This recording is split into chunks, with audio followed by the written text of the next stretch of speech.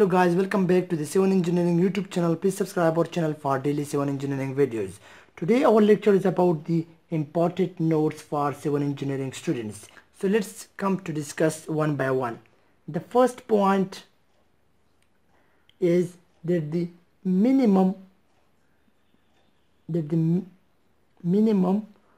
1 inch spacing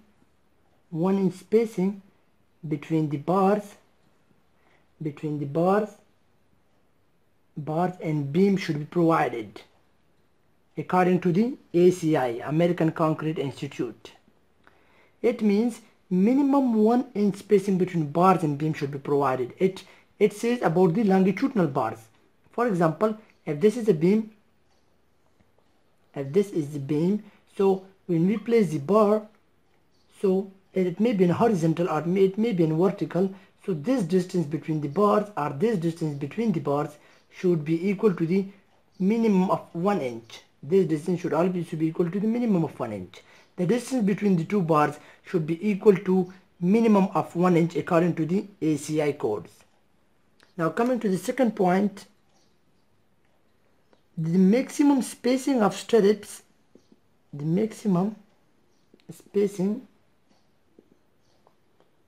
for stirrups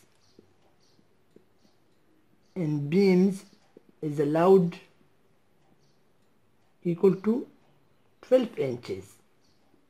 The maximum spacing for stirrups and beams allowed to be 12 inches. There should be no maximum spacing other than the 12 inches. It means that we should not provide the stirrups more than 12 inches spacing. For example, if this is a beam, and we provide the stirrups in this direction throughout the length of the beam, so this distance between these two stirrups should be maximum of 12 inches. It should not be greater than 12 inches. It should be less than 12 inches. It may be 9 inches, it may be 8 inches, but the maximum spacing is 12 inches. We should not provide the spacing of stirrups more than 12 inches. This is a requirement for the beams. Now coming to the third point. Third point is for number 3 to number 10. For number 3 to number 10, we should provide the tie bar is number 3 tie bar. And for number 11 and onwards, what we should provide? We should provide number 4 bar as a tie bar. It means if this is a beam and there is a longitudinal bars here, and here it's mentioned that from number 3 to number 10 bars, if these are number 3 and number 10 bars, any bar used, so we should provide the stirrups or the tie bars number 3. But if this longitudinal bars exceeds the limit of number 10, it exceeds the number 11 or onwards number 12 and number 13, so we should place these tie bars as number 4 bars.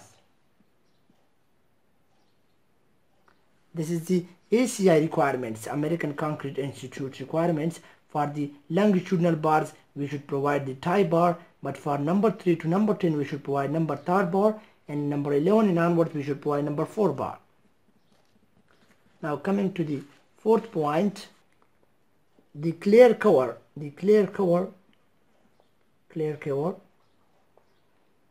for the beams, clear cover for beams and column should be provided of minimum of 1.5 inches, and they are usually practiced, and we place the cover of 1.5 in case of beams and columns. For slabs, we have 0.75 inches, and for footing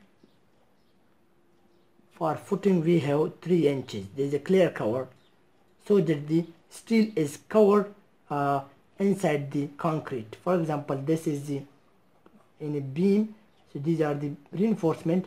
So the clear cover means the distance by which it is covered inside in the concrete, the reinforcement.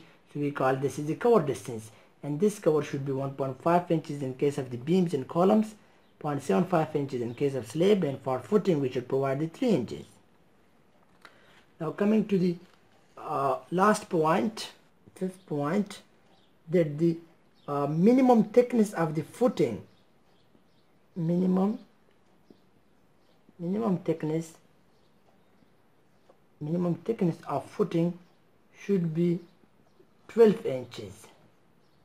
It should not be less than the 12 inches. The minimum thickness of footing should be 12 inches. It should be more than the 12, but it should not be less than the 12 inches according to the ACI. These are all important notes which are related to the ACI codes, American Concrete Institute.